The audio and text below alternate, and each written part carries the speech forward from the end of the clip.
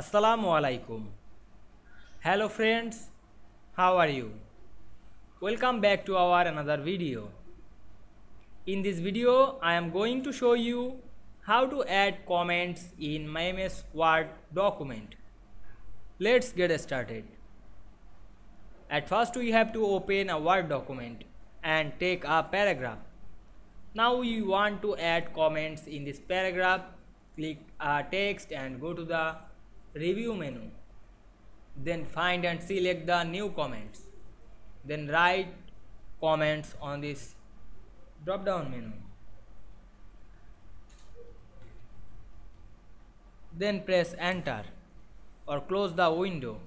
Now we can see here this dummy word is comment, this paragraph. I hope you enjoyed the video. Please like, comment, share and subscribe my channel. Thanks for watching.